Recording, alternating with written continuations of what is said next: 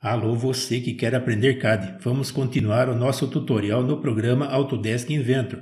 Vamos fazer agora a montagem final da nossa bomba centrífuga. Eu tenho aqui o conjunto pronto. Nós vamos fazer este conjunto agora. Vamos girar a vista. Eu tenho aqui o desenho detalhado em 2D. Eu tenho aqui o desenho em PDF para você baixar e fazer e acompanhar o tutorial. Este desenho você pega aqui na descrição do canal. É só vir no vídeo que você está assistindo, clicar aqui em mostrar mais e baixar aqui o arquivo em PDF. Vamos voltar para o Inventor e vamos começar o nosso tutorial. Estou na tela inicial do Autodesk Inventor. Estou na pasta de trabalho nossa, pasta de projeto. Veja o primeiro vídeo para criar esta pasta. Vou clicar em Done. Vou clicar aqui em New. Vou selecionar Standard Milímetro IAM. IAM é Inventor Assembly. Vou clicar em Criar. Vamos ver no PDF. Então vou começar aqui fazendo o conjunto, né? Vou colocar uma peça. Vamos salvar aqui, colocar o nome. Então aqui está Centrifugal Pump Assembly. Vamos voltar para o Inventor. Então a primeira coisa eu vou salvar. Clicar em Save. Vou entrar com o nome. Centrifugal Pump Assembly. Está na pasta de trabalho. Vou dar Save. Vou clicar aqui e vou colocar a primeira peça. Então a primeira peça que eu vou colocar aqui, mais importante para mim, é a base. Então vai ser a peça de referência. Vou clicar aqui para voltar para o Inventor. Vou clicar na base e vou clicar em Open. Então aqui ele já vem e já coloca a peça fixa já está colocada. E já está aqui fixa com essa taxinha. Então vou apertar ESC, não quero colocar mais nenhuma peça. Eu vou vir aqui no Base Pump, clicar com o botão direito. E vou aqui, está Ground. Então está aterrada a peça. Vou clicar no vazio. Vou vir aqui em Tools, em Application Options. Então na aba Assembly está ticado aqui para colocar a primeira peça na origem e aterrado, Ground, fixada. Então está desta maneira. Se você não quiser, você pode desmarcar e vai colocar solta na tela. Eu vou deixar assim, vou dar Close. Vou continuar colocando peça. Então vou clicar aqui em Assembly. Vou clicar em Place. E vou pegar o conjunto da bomba. Vou dar Open. Vou colocar o conjunto aqui do lado. Vou dar ES, que é só um conjunto que eu vou colocar. E vou colocar as restrições nesse conjunto. Então vou clicar em Constraint. Vou girar aqui no cubo, clicar aqui no cubo. Aqui está em Mate. Eu vou clicar aqui nesta face do conjunto do motor. Vou girar aqui o cubo e vou clicar nesta face da cantoneira. Então está aplicada a primeira restrição. Eu vou confirmar a restrição, dar aplicar e vou fazer a segunda restrição. Então vou vir aqui ampliar a árvore da bomba centrífuga, vou ampliar aqui a origem. Vou selecionar o plano aqui que eu preciso. Então, este plano da bomba. Vou clicar. Vou vir aqui no plano do conjunto, na origem. Vou ampliar. E vou selecionar aqui o plano que eu quero. Não está mostrando, eu volto para a tela e volto aqui de novo. Agora consegue ver o plano lá. Então, este plano aqui, YZ, vou dar um clique. Vou clicar aqui para inverter o sentido. Clicar em Flush. Então, ficou aqui no sentido correto. Vou dar aplicar. Vamos ver aqui no PDF. Então esta montagem aqui, ele tem uma distância aqui de 15, vamos aumentar mais. Então 15 da face da cantoneira até a face aqui da base da bomba. Vamos voltar para o Inventor. Então vou clicar aqui nesta face. E vou clicar nesta face da cantoneira. E vou entrar com a distância de 15. Então já afastou aqui, já está na posição que eu quero. E já está centralizada. Vou apertar Shift de botão do meio. Então está na posição que eu preciso. Vou confirmar aqui, aplicar a restrição. Vou recolher aqui a bomba. Vou ampliar de novo. Se eu vier aqui no fim da bomba, eu tenho 3 restrições aqui que eu coloquei. Vou fechar a caixa. Então aqui, ó, só selecionar aqui, clicar com o botão direito, eu posso editar a restrição, posso apagar, posso fazer o que eu quiser. Se eu clicar aqui para editar, ó, vai voltar a caixa novamente. Eu posso refazer a restrição. Vou dar cancelar, vou clicar aqui no vazio, vou clicar em Home e vou salvar o meu trabalho. Vamos ver no PDF. Agora eu vou colocar aqui o item 3, ó. O item 3 é o Motor Coupling, o acoplamento do motor. Vamos voltar para o Inventor. Então vou clicar aqui em Place. Vou procurar aqui o acoplamento, ó. Vou selecionar, vou clicar em Open. Vou clicar aqui do lado. Vou apertar ESC no teclado. Vou clicar aqui em Constraint. Está Mate. Eu vou vir aqui e vou selecionar aqui uma face da chaveta, ó, do raso de chaveta. Então vou clicar aqui e girar a vista, ó. Então vou clicar nesta face do raso de chaveta. E vou clicar aqui nesta face da chaveta. Então está alinhada a face com face. Vou dar aplicar. Vou clicar aqui em Insert. O Insert faz duas restrições ao mesmo tempo.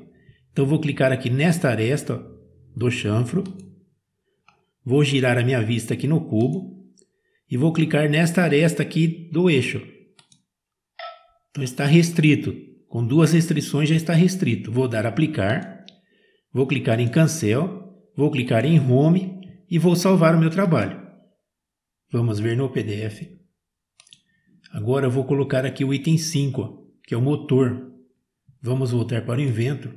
Então o motor eu vou pegar na internet, ó. Então eu vou vir aqui na internet, no site Trace Parts. Eu estou logado aqui. Eu vou procurar aqui o motor. Então tem várias maneiras aqui de procurar uma peça. Se eu clicar aqui e digitar aqui porca sextavada, por exemplo, e dar procurar, ele não vai achar nada, ó, zero resultado. Então vou voltar aqui, ó. Se eu digitar aqui em inglês, ó, Hexnut, e vou dar procurar, então agora ele acha, ó. Então de preferência digite o nome em inglês. Traduza o nome da peça, procure um dicionário de termos técnicos, coloque o nome em inglês de preferência. Eu vou voltar de novo aqui para o início.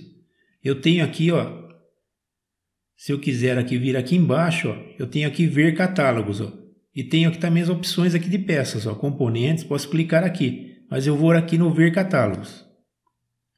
Então aqui eu tenho todos os fabricantes, ó, por ordem alfabética. É o que está selecionado aqui, ó. Então aqui está a ordem alfabética de fabricante. E aqui do lado eu tenho normas. Então vou clicar em normas. Eu tenho aqui, ó, ANSI, ASME, métrico, polegada, tem BS, que é inglês, tem o DIN, alemão, EN, que é norma europeia, o inglês, britânico, né? O ISO. Então tem os catálogos aqui, é só você clicar aqui e procurar. Então se eu clicar no DIN aqui, vai mostrar todo o catálogo DIN para mim, ó. Tá tudo aqui, ó. É só procurar o que você quer. Então essa é a maneira de você pesquisar aqui no Trace Parts. Então aqui eu vou fechar aqui DIN, ó, e vou digitar aqui o motor que eu quero. Então eu quero um AC Motor. E vou dar procurar. Eu vou pegar aqui deste fabricante, ó, Leroy Sommer. Então vou clicar aqui, ó. Quero este tipo de motor, ó, com essa fixação. Então ele vai abrir aqui específico, vai ter aqui, ó, a potência do motor, o RPM. Não tem muita preocupação para a gente agora, né? O que importa para mim aqui é o tamanho do eixo, ó. Então o meu eixo, o diâmetro do eixo é 24, ó. Isso que importa para mim. Então vou pegar este modelo aqui, ó. Vou selecionar. Ele vai atualizar aqui em cima a peça.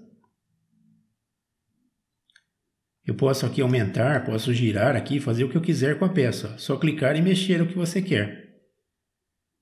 E aqui transferir, né? Como é que eu vou transferir? Então tem aqui o tipo de CAD que eu estou usando. Então posso transferir aqui o AGES, DXF, né? O AGES está aqui, ó. Vários formatos, né? PDF, SolidWorks, Inventor. Então o que eu quero aqui é Inventor, né? Autodesk Inventor. Então está aqui, ó, Inventor. Eu vou clicar. Eu estou logado, né? Você tem que estar logado, fazer o login. Eu vou baixar o arquivo aqui, clicar para baixar. Ó. Então ele demora um pouquinho, vai processar o pedido. Aparece aqui sucesso para você baixar, eu vou clicar aqui para baixar. Eu vou dar o OK aqui para baixar e vou procurar a pasta para me baixar. Então vou clicar aqui na pasta que eu estou fazendo o serviço. Eu tenho uma pasta criada aqui, AC Motor, no vídeo que eu estou fazendo. Vou clicar aqui e vou descarregar o arquivo zipado, ó, dar salvar. Então está feito aqui, eu baixei a peça. Ó. Então é simples, é só navegar aqui que você precisa, né? Navegar todo o conteúdo aqui, ó. Todos os catálogos, volta lá de novo. Ó. Então volta aqui de novo. Tem classificação genérica, não tem muita coisa, né? Tem normas, tem tudo que você precisa e tem os catálogos do fabricante. Então você procura o nome do fabricante e baixa. Então uma explicação rápida aqui de usar o Trace Parts. Espero ajudar as pessoas aí. Então vou voltar para o Inventor. Eu baixei aqui o motor, né? Então se eu clicar aqui Open, eu vou ter aqui a minha pasta Motor. E tem um arquivo zip que não aparece aqui, né? Terei que colocar todos os arquivos aqui. All Files. Então agora aparece o arquivo zip. Se eu clicar aqui, eu vou extrair, ó. Então extrair aqui. Então baixou todas as peças que compõem o motor, né? Se eu mudar aqui para ícone, ele não aparece porque está um formato antigo, né? Então eu vou clicar no conjunto e vou dar Open. Então ele veio aqui para mim na tela, ó. Eu vou clicar em Home. Então está desta maneira o motor. Se eu quiser aqui arrumar de outra maneira, eu posso arrumar a minha vista. Ó. Então vou clicar aqui no Front, vou clicar aqui para ajustar e vou clicar aqui neste canto. Ó. Então vou deixar o motor deste jeito, para que apareça sempre desse jeito que eu abro. Então vou vir aqui no cubo, ó, clicar com o botão direito e vou clicar aqui, ó, Set Corrente View as Home. Vou clicar aqui e vou clicar aqui Fixa Distância. Ó. Vou de novo aqui, clicar de novo. Clicar aqui e clicar Fit to View. Então fazer esses dois procedimentos. Então se eu girar aqui meu motor agora, ó, e clicar em Home, ó, ele vai voltar naquele jeito que eu deixei. Fica muito bom para usar. Então vou salvar. Vou clicar em Yes to All. Vou dar OK. Vou dar OK nesta janela. Então aqui está atualizado o motor. Atualizou para o Inventor 2018. Eu vou girar este eixo aqui 45 graus. Ó. Vamos ver no conjunto aqui, ó. Então, se eu girar aqui a vista, eu já vou deixar aqui pronto para a chaveta. Ó. Está 45 graus a chaveta aqui. Então, vamos voltar aqui para o motor. Então, vou clicar aqui no eixo. Ó. Ele mostra para mim na árvore. Aqui está aterrado. Ó. Eu vou clicar com o botão direito e vou tirar aqui o ground. Ó. Vou deixar o eixo livre. Vou clicar aqui na seta, ampliar, clicar no origem, ampliar. Vou vir no conjunto aqui, ampliar aqui a origem do conjunto. Vou clicar no vazio, vou clicar em Constraint, vou selecionar aqui ângulo, vou pegar o plano aqui que eu quero da peça. Então este plano, vou clicar e vou clicar aqui no plano do conjunto. Então não aparece, eu volto para a tela e volto aqui. Ó. Agora quando aparece os planos, ó. Vou clicar neste plano e vou clicar aqui para confirmar. Ó. E entrar com um ângulo de 45. Então veio para o lado que eu quero. Ó. Está correto aqui, se eu colocar de frente, está do lado que eu preciso. Ó. Vai bater com a montagem da bomba. Vou dar aplicar, vou cancelar, vou girar aqui em Home, vou vir novamente aqui no eixo, clicar com o botão direito e clicar aqui em Grounded, para deixar fixo, para não mexer. Vou clicar aqui em recolher, clicar em recolher e vou salvar o meu trabalho. Eu vou clicar aqui no vazio e selecionar todo o motor. Ó.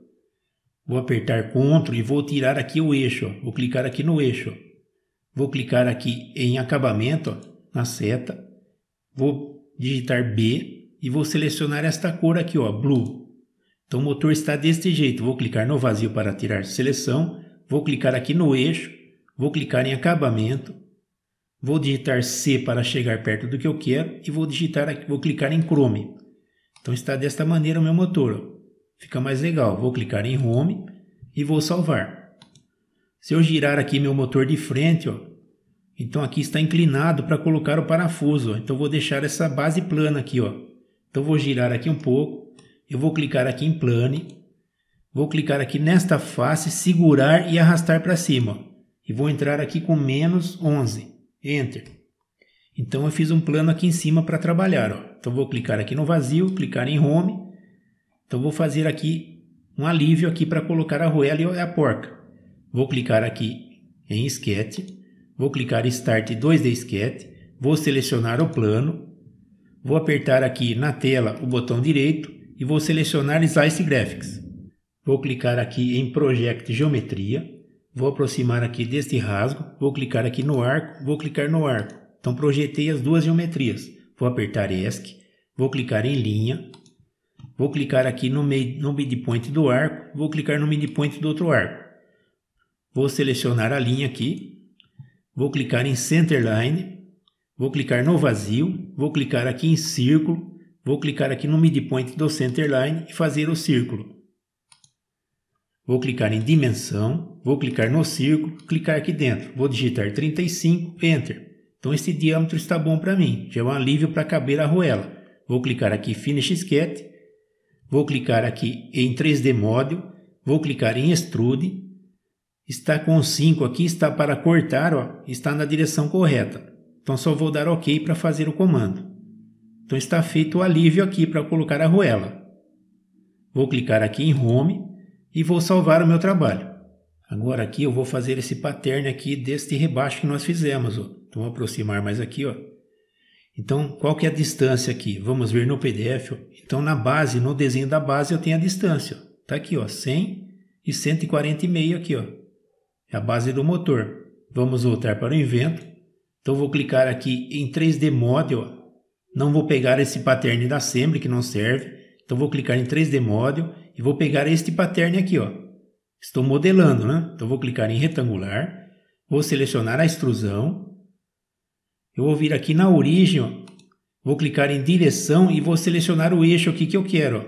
Se não aparecer, volte para a tela e volte aqui. Ó. Então está aqui o eixo X. Então essa é a direção que eu quero.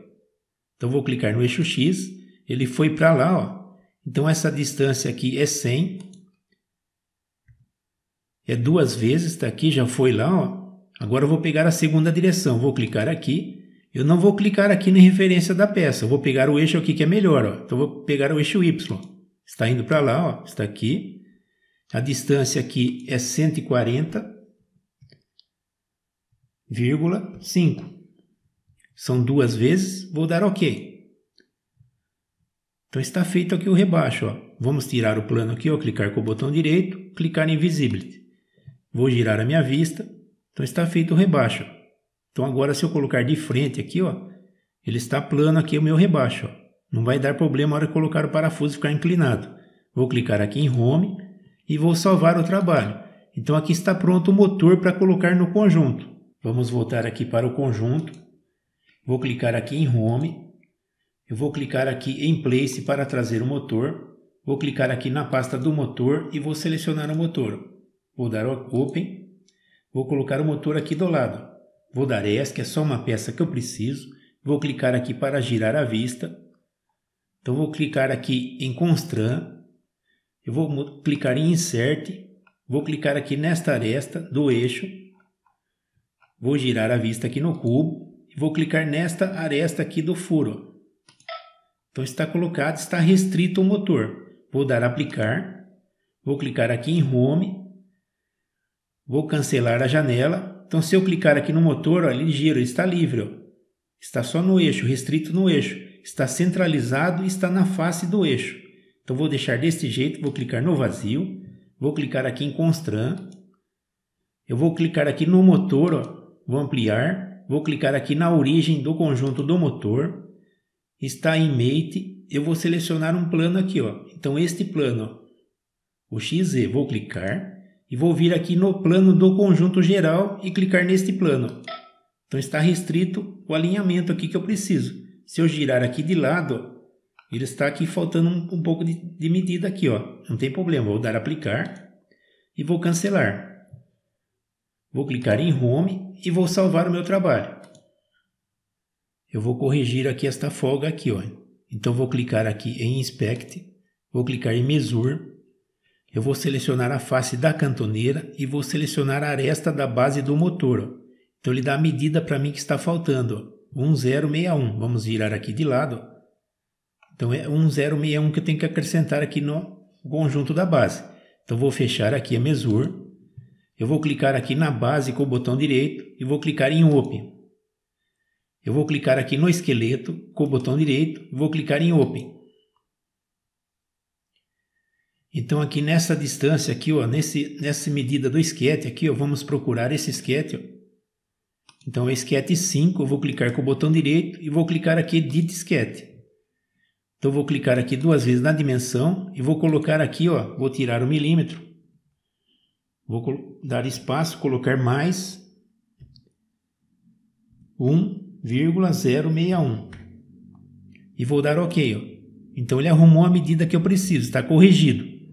Vou clicar aqui Finish Sketch, vou clicar em Home, vou salvar aqui o esqueleto, vou fechar o esqueleto, ele vai voltar para o desenho da base, eu vou dar aqui para atualizar, então ele vai arrumar aqui as cantoneiras. Eu vou clicar aqui, está atualizando, vamos esperar um pouco. Então atualizou, eu vou clicar aqui em salvar, vou clicar em Yes to All, vou clicar OK. Eu vou fechar aqui o desenho do conjunto, da base já está atualizado, vai voltar para o conjunto, eu vou clicar aqui para atualizar novamente, então aqui está corrigido, ó. Não tem folga nenhuma agora, está correto. Vou clicar em Home e vou salvar o meu trabalho. Vamos ver no PDF. Então agora eu vou colocar aqui a proteção do motor, ó, o item 4, o Pump Protection. Vamos voltar para o Inventor, então vou clicar aqui em Assembly, vou clicar em Place, vou selecionar aqui para cima, vamos voltar na pasta do conjunto, vou selecionar a proteção, clicar em Open. Vou clicar aqui em Descarregar, vou apertar ESC no teclado, vou clicar aqui em Constraint, eu vou clicar aqui no cubo para girar a vista, clicar aqui de novo. Então vamos clicar aqui em Insert, eu vou clicar aqui nesta aresta do furo, vou clicar aqui em Home e vou clicar nesta aresta do furo aqui da viga. Então está aplicada a restrição. Vou aplicar. Eu vou vir aqui na árvore, ó, vou recolher aqui do motor. Então na proteção ampliar aqui e ampliar aqui o Fold Model. Vou ampliar a origem. Vou pegar o plano que eu preciso aqui. Então este plano, ó, dar um clique. Vamos mudar aqui para Mate antes. Vou dar um clique aqui neste plano. E vou dar um clique aqui no plano do conjunto. Não aparece o plano, eu venho para a tela e volto para cá. Agora sim aparece. Vou clicar neste plano. Então está restrito, está na posição que eu quero. Vou aplicar e vou cancelar aqui. Então está colocada a proteção. Vou clicar em Home e vou salvar. Vamos ver no PDF.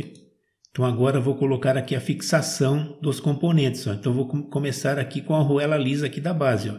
Então aqui o item 6, 7, 8 e 9. Aqui também. Ó. Então o item aqui 8 eu vou começar com a arruela lisa. Ó. É o DIN 125 a 13. Vamos voltar para o Inventor. Então vou clicar aqui na seta em Place, ó, na parte de baixo, e vou clicar em Place from Container Center. Então o Place from Container Center é a biblioteca do Inventor. Tem todas as peças aqui que eu precisar. Ó. Aqui tem o filtro, vou clicar na seta, então está filtrado para padrão DIN. Se eu desmarcar aqui vai ficar todos os padrões, vai aparecer aqui o que eu precisar. Então se eu clicar aqui em parafuso, ó, selecionar aqui sextavado, eu vou ter todos os padrões juntos. Fica meio complicado para selecionar, né? Então vou filtrar pelo padrão que eu quero, o DIN. Eu preciso aqui de arruela, então é washer. É arruela plana, vou dar 2 cliques e vou selecionar a arruela aqui, ó, 125 1A. E vou dar OK. Vou clicar aqui e vou clicar e vou selecionar aqui o tamanho, ó. Ele abre a janela de tamanho. Então vamos ver no PDF, ó, para confirmar o tamanho. Então o item 8, ó, é uma arruela de 12, né? A rosca 12, então o diâmetro de 13. Então o diâmetro é 12 aqui, ó, da rosca. Vou dar OK. E vou clicar aqui, ó. Então eu preciso aqui de 2 arruelas aqui e 2 aqui, ó. Então vou clicar aqui mais uma e mais uma. 4 arruelas. Vou apertar ESC. Eu vou aproximar aqui. Então esta primeira arruela eu vou clicar em Constraint. Está Mate. Eu vou selecionar esta face da arruela. e vou selecionar esta face da peça. Então está colocada a arruela. Vou aplicar a restrição, continuo em Mate, vou selecionar aqui o centro, o furo da arruela e vou clicar aqui, vamos girar um pouco a vista. Vou clicar no centro do furo. Ó. Então está posicionada a arruela. Vou dar aplicar. A próxima arruela vai embaixo. Ó. Então é plano lá embaixo. Eu vou clicar aqui em Insert. Eu vou clicar na aresta da arruela e vou clicar aqui na aresta do furo. Ó. Então só essa restrição já me basta. Ó. Ele centralizou e colocou na face. Vou dar aplicar. Vou girar a vista aqui. Vou fazer o mesmo aqui em cima. Então vou mudar aqui para Mate. Vou clicar nesta face da arruela e vou clicar nesta face aqui do suporte. Vou dar aplicar. Vou aplicar outra restrição aqui. Então está em Mate. Eu vou clicar aqui na face cilíndrica da arruela e vou clicar aqui no furo. Então está centralizada. Vou aplicar a restrição. Vou mudar aqui para Insert. Vou clicar aqui nesta aresta da arruela. Vou apertar Shift e o botão do meio. Vou girar a vista e vou clicar nesta aresta do furo. E vou aplicar a restrição. Vou clicar em Cancel e vou clicar aqui em Home. E vou salvar o meu trabalho. Vamos ver no PDF. Agora eu vou colocar aqui o parafuso. Então aqui é o item 9, ó, DIN 933 M12 por 40. Vamos voltar para o Inventor. Então vou clicar aqui em Place from Content Center. Vou selecionar aqui Bolt. Vou selecionar Hex Read. 2 cliques. Vou selecionar aqui o 933. Ó. Vou clicar OK. Vou clicar aqui do lado para descarregar. E vou selecionar aqui M12 por 40. Vou dar OK. E vou clicar aqui e colocar um parafuso e mais um aqui do lado. Vou apertar ESC no teclado. Vou clicar aqui em Constraint. Vou selecionar Insert. Vou aproximar aqui do parafuso. Vou clicar nesta aresta. E vou clicar nesta aresta da arruela. Então está colocado o parafuso. Vou aplicar a restrição. E vou fazer o mesmo nesse daqui. Ó. Clicar nesta aresta. Clicar nesta aresta. E vou aplicar. Vou cancelar. E vou clicar em Home e salvar o meu trabalho. Vamos ver no PDF. Agora vou colocar aqui a arruela de pressão. Ó. É o DIN 128A12. Ó. O item 7. Vamos voltar para o Inventor. Então vou clicar Place from Content Center. Vou selecionar aqui Washer. Vou selecionar Spring, que é mola. 2 cliques. E vou selecionar DIN 128 e vou dar OK. Vou clicar aqui e colocar uma arruela. Ele vai abrir a tabela de dimensões. Eu vou selecionar aqui 12 e vou dar OK. Vou clicar aqui e colocar uma arruela e vou clicar aqui do lado e colocar outra arruela. Vou apertar ESC no teclado. Vou clicar em Constraint. Vou clicar em Insert. Vou aproximar da arruela. Vou clicar nesta aresta. Vou girar a minha vista aqui, clicar neste canto do cubo. E vou clicar aqui nesta aresta da arruela lisa. Então está aplicada a arruela de pressão. Vou girar aqui Shift, botão do meio. Está colocada. Vou aplicar a restrição. Vou fazer o mesmo na outra arruela. Vou clicar aqui nesta aresta. Vou girar aqui o cubo. Vou girar um pouco, Shift e botão do meio do mouse. E vou aplicar a arruela aqui, ó, clicar nesta aresta. E vou dar aplicar na restrição. Vou cancelar. Vou continuar aqui e vou colocar a porca sextavada aqui. Então vamos ver no PDF. Ó. Então a porca sextavada aqui é M12, ó, o item 6, 934 M12. Vamos voltar para o Inventor. Vou clicar aqui em Place from Content Center. Vou selecionar Nudes, porca sextavada. E vou selecionar o tamanho aqui, ó. Então é 934. Ó. Vou clicar aqui, vou clicar em OK. Vou colocar uma porca aqui. Vou selecionar o tamanho 12, M12. Vou dar OK. Vou clicar aqui e colocar uma porca. Vou clicar aqui e colocar outra porca. Vou apertar ESC no teclado. Vou clicar em Constraint. Vou selecionar Insert. Vou clicar a janela e trazer para cá. Então vou selecionar aqui esta aresta. Vou afastar aqui a vista. e vou clicar aqui nesta aresta da arruela. Então está aplicada a porca. Vou confirmar a restrição. Vou fazer o mesmo nesta outra. Vou clicar nesta aresta. Vou vir aqui e clicar nessa aresta da arruela. E vou confirmar a restrição. Vou cancelar. Então está colocada aqui a fixação que eu preciso. Agora eu vou fazer o pattern. Então vou clicar aqui em Home e vou salvar o meu trabalho.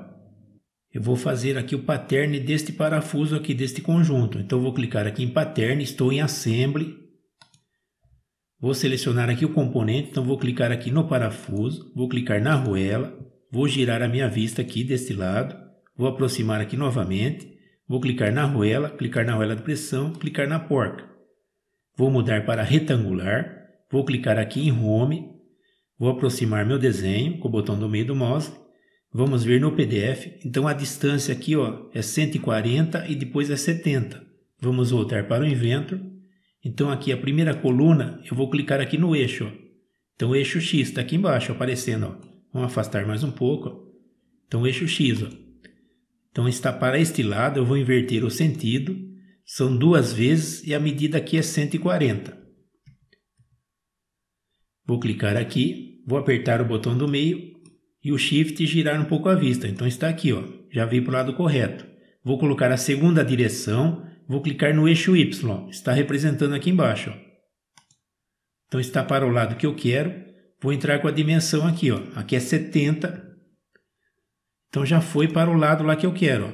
Vou apertar Shift e botão no meio, está aqui, ó. Vou dar OK em pattern. Vou continuar aqui, vou fazer a mesma coisa deste lado. Ó. Vou clicar aqui em pattern. Vou selecionar aqui o parafuso, selecionar a arruela, vou girar aqui a minha vista, apertar Shift e botão do meio do mouse e vou selecionar o restante aqui, ó. Então a arruela de pressão e a porca. Vou girar a minha vista, Shift e botão do meio do mouse, vamos ver no PDF, então essa distância aqui é 110, vamos voltar. Então vou entrar aqui retangular, vou clicar no eixo que eu preciso, ó. Então não aparece o eixo aqui, eu vou afastar um pouco, voltar para a tela e voltar aqui, ó. Vou selecionar aqui eixo, agora sim aparece, ó. Então este eixo aqui, o X, vou girar um pouco aqui. Então está deste lado, eu vou inverter o sentido e vou entrar com a dimensão aqui, são 2 vezes e aqui é 110. Vou girar aqui um pouco a vista, Shift e botão no meio, está aqui, ó. Vou dar OK. Vou girar aqui a vista um pouco, então está feito aqui, ó. Está feito o pattern aqui. E aqui também. Vou clicar em Home e vou salvar. Vamos ver no PDF. Então agora eu vou colocar aqui o item 10 e 11. Ó. Então o item 10 é um parafuso M6 por 16, DIN 933. Vamos voltar para o Inventor. Então vou clicar aqui Place from Consider Center. Vou selecionar Bolts. Vou selecionar aqui 2 cliques Hex Hide. Vou selecionar aqui 933 e vou dar OK. Vou clicar aqui do lado. Vou selecionar aqui M6 e o comprimento é 16. Vou dar OK. Vou clicar aqui, é só uma peça que eu preciso. Vou apertar ESC. Vou aproximar. Vou clicar em Constraint. Vou selecionar aqui Insert. Vou selecionar aqui essa aresta do parafuso. E vou selecionar a aresta do furo. E vou dar aplicar. Vou cancelar. Vou selecionar aqui em Place from Content Center. Vou selecionar aqui Nut. Vou clicar em Hex Nut. E vou selecionar aqui a porca. Então é 934. Vou dar OK. Então aqui é M16. Vou clicar aqui do lado. Vou selecionar M6, desculpa, está aqui. Vou dar OK. Vou clicar aqui do lado. Vou apertar ESC, vou clicar aqui em Constraint, vou selecionar Insert, vou clicar aqui e arrastar a janela para o lado, vou selecionar aqui essa aresta da porca, vou apertar Shift e o botão do meio do mouse, girar a vista e selecionar essa aresta do furo e vou dar aplicar. Vou cancelar, então aqui está colocada a porca. Vamos ver aqui no PDF. Então eu tenho aqui o desenho da base, ó. Vamos colocar aqui, vamos na base para ver a distância. Vamos clicar aqui em mais. Então essa distância aqui é 160. Vamos voltar para o Inventor. Então vou clicar aqui em Pattern, vou selecionar aqui o parafuso e vou clicar aqui na árvore e selecionar a porca. Vou clicar aqui retangular, vou clicar aqui para a coluna, vou selecionar aqui o eixo, então aqui o eixo X está para este lado, eu vou girar aqui para o outro lado, a distância aqui é 2 peças e aqui é 160. Vamos ver aqui girar o cubo, então está deste lado, está correto. Vamos ver se a porca está aqui. Vou dar OK, vou clicar aqui no vazio, vou clicar em Home e vou salvar. Vamos ver no PDF. Agora vou colocar aqui o parafuso do motor. Então o item 12, 13, 14 e 15. Então o 12 aqui, é um DIN 933 M8 por 35. Depois tem a arruela lisa, a arruela de pressão e a porca. Então vamos começar com a arruela lisa, DIN 126. Vamos voltar para o Inventor. Vou clicar aqui Place from Content Center. Vou clicar aqui em Washer. Vou clicar aqui em Plan 2 vezes. E vou selecionar aqui DIN 126. Vou dar OK. Vou clicar aqui e colocar a arruela. Vou selecionar o tamanho aqui, Então a arruela aqui de 8, parafuso é 8, vou dar OK. Vou clicar aqui do lado. São 2 arruelas, vou clicar mais uma e vou dar ESC. Vou aproximar, vou clicar em Constraint, vou clicar em Insert, vou selecionar aqui essa aresta da arruela e vou selecionar essa aresta aqui do rebaixo que nós fizemos, Então está aplicada a restrição, centralizada. Vou dar Aplicar. Vou clicar aqui nesta arruela, continuo em Constraint, vou clicar nesta aresta, vou girar a vista e vou clicar aqui no furo da cantoneira. Está aplicado, vou aplicar a restrição, vou continuar aqui, vou fechar e vou pegar o parafuso. Vamos ver no PDF, Então o parafuso aqui, o item 12 é M8 por 35, vamos voltar. Então vou clicar aqui em Place from Content Center, vou clicar em Bolts, vou clicar Hex Read 2 vezes, vou selecionar aqui o DIN 933 e vou dar OK. Vou clicar aqui do lado, vou selecionar M8 por 35 e vou dar OK. E vou clicar aqui novamente, vou apertar ESC, é só uma peça que eu preciso, vou aproximar, vou clicar em Constraint, vou selecionar Insert, vou selecionar esta aresta, dar um clique, vou girar aqui Shift de botão do meio e vou clicar nesta aresta da arruela e vou dar Aplicar. Vou cancelar, vamos ver no PDF, então vou colocar a arruela de pressão, Então é o DIN 128 a 8, vamos voltar para o Inventor, vou clicar aqui Place from Content Center, vou selecionar o Washer, vou selecionar Spring, que é mola, e vou selecionar aqui o DIN 128. Vou dar OK. Vou afastar aqui um pouco, vou clicar aqui do lado. Vou selecionar o tamanho de 8, vou dar OK. E vou clicar aqui novamente para colocar. Vou apertar ESC no teclado, vou selecionar Constraint, vou selecionar Insert, vou clicar nesta aresta da arruela, vou girar a minha vista, Shift de botão do meio, e vou clicar nesta aresta da arruela, e vou dar Aplicar. E vou cancelar. Então a arruela de pressão está aqui, está colocada aí. Vou clicar no vazio, vou clicar em Place from Content Center, vou clicar aqui em Nudes, selecionar X-Nude, e vou selecionar aqui o DIN 934 e dar OK. Vou clicar aqui do lado, vou selecionar o tamanho, é 8, M8, vou dar OK, clicar aqui novamente, vou apertar ESC no teclado, vou clicar em Constraint, vou clicar em Insert, vou selecionar essa aresta da porca e vou selecionar essa aresta da arruela e vou aplicar e vou cancelar. Então está aplicado aqui o parafuso, está deste jeito. Vou clicar aqui em salvar. Vou fazer aqui o pattern deste parafuso. Vou clicar em pattern, estou em assembly. Vou selecionar os itens, então vou vir aqui selecionar o parafuso, selecionar a arruela. Vou apertar Shift e o botão do meio, vou girar. Vou clicar na arruela de pressão, clicar na porca. Vou voltar aqui à vista. Vamos ver no PDF. Então a distância aqui é 100 e a outra é 140,5. Vamos voltar para o Inventor. Então vou clicar aqui em retangular, vou clicar em coluna e vou selecionar aqui o eixo. Então vamos afastar aqui. Então vou pegar o eixo aqui X, ó. Então está para este lado, eu vou inverter o sentido. É 2 vezes, aqui é 140,5. Vamos girar a vista aqui para ver, ó. Vou clicar aqui em cima para aceitar, vou clicar aqui no cubo. Então está aqui, ó, já está vindo para este lado, ó. Vou fazer o mesmo deste lado aqui, aqui é 100. Então vou clicar aqui na coluna 2, vou clicar aqui no eixo Y. Então está aqui aparecendo aqui, ó. O sentido está correto para o lado.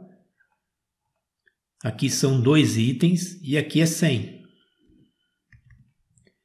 Então está aqui, ó. Vou dar OK. Vou girar a minha vista. Então está colocado os parafusos, ó. Vou clicar em Home e vou salvar o meu trabalho. Está pronto o tutorial da bomba centrífuga. O motor eu vou deixar na descrição do canal para você baixar, não precisar pegar na internet. Vou deixar pronto lá. Então está pronto o tutorial. Espero que você tenha gostado deste tutorial. Dê um like, curta o meu canal, compartilhe, se inscreva. Me ajudem a fazer melhores tutoriais para vocês. Este like, esta curtida é muito importante. Me ajudem. Obrigado, até o próximo.